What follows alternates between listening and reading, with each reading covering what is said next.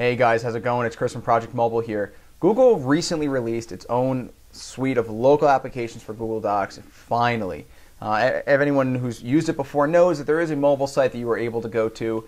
It was really just sort of a poor editing experience. I would not have used it for anything more than, hey, I forgot a word somewhere, let me do that.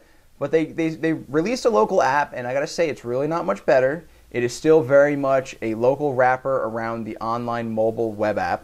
And I'm actually not gonna go into that at all for this video. I really want to show you something very cool and a very unique feature of Google Docs. Now, there are applications that I have seen that can do this. However, to have the integration with Google Docs really is what makes this killer. Google Docs can take a picture of something. For example, the inside of this book I have right here. Take the text and will do its best in sort of a Google Voicey kind of way and transcribe that into a digital format so that way you can edit and keep that text for later. Sure, you could still type things down when you see it or take a picture, but the ability to edit it in the end and sync it with Google Docs is really why you'd want to use that. So I'm going to show you how it works, and I already have a couple examples I can show you here. So let's document from photo. So this is how you would create a new spreadsheet document. We want to do document from photo, and it's going to give me my camera options. I'm just going to pick the stock camera. So I have a little book here, and I'm going to take a picture of, I'm really trying my best to get that middle paragraph. Okay, and let's just take a picture of it.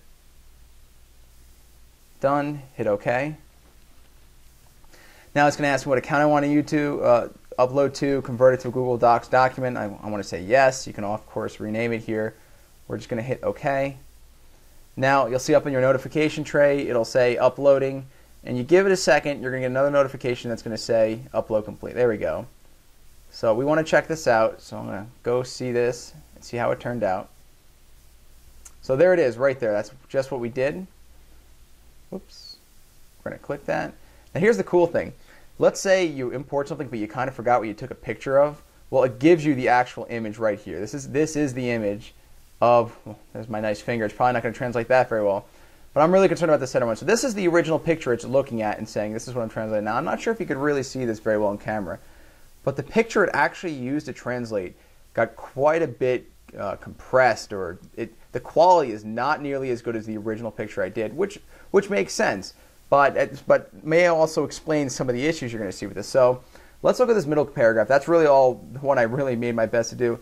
So you can see L's it really thinks is that kind of crazy symbol you usually see and not really use, but you kind of get the point. It's Google. For the most part, though, it looks really good. This is probably one of the better ones that I've ever seen, actually. It's getting parentheses correct. It has a lot of punctuation. This is actually very readable, and especially if you're on the go and you just want something that can take a quick picture just to snap it and edit it later. This is really fantastic. Now, of course, in the bottom here, you'll remember my finger kind of got in the way, so it's probably not doing such a good job of it. But this is very readable, and I'll just give you a second here to look it over, or you could just pause the video. That works really well. Now, I even tested it on an iPad screen because, of course, when you're taking pictures of just regular text like this, it should work ideally the best because this is just natural light bouncing off of it. So why don't we test this then on the iPad? Because if it's going to be able to do this on a book really well, I would hope it would be able to do it on an LCD screen. But I'll give it sort of a pass on the LCD screen just because it's going to be a little harder to read. You have glare issues, especially on the iPad. So here, give me 1 second here, get my iPad out. So I have the site up here. So this is just a recent post I did. Why don't we focus and try to get this text right here? That's going to be my goal with this. So to do this, remember we're going to go up here, document from photo, use the camera. I'm going to do this long ways for this.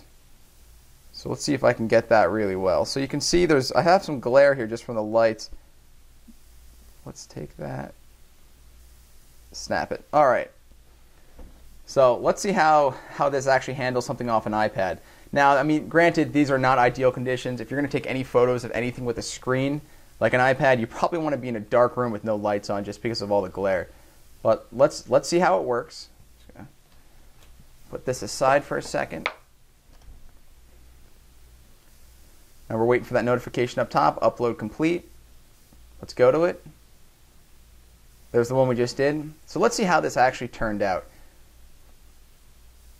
So this is the picture once again, and you can see here just the quality, and I hope you can really get a chance. It's very, very compressed. It's just not the picture. I don't know if this is the final product of what Google servers are looking at, or if this is just for the sake of Google Docs storage, this is just a general idea. I'd be curious to know, and I kind of want to find that out, because if this is actually what Google servers are looking at, it's very understandable why there could be mistakes in the translations. So here, this is what it got out of it, and it's pretty good. This is, remember, this is off an LCD screen. This isn't off like a nice magazine or a book or something. Now, it sort of falls apart a little bit as you get towards the bottom, but again, I'm not really concerned about that. You can see my face in the picture here. You see some glare from one of the lamps I have on. This is what I was concerned about, and it does a really, really good job. So for fast pictures, just to create a document out of it, this is really good. But like I said before, Google Docs in general for the editing needs some work. But this feature alone is definitely the reason why I still have this phone. I'm sorry, this application on my phone. I'll probably never get rid of this little guy.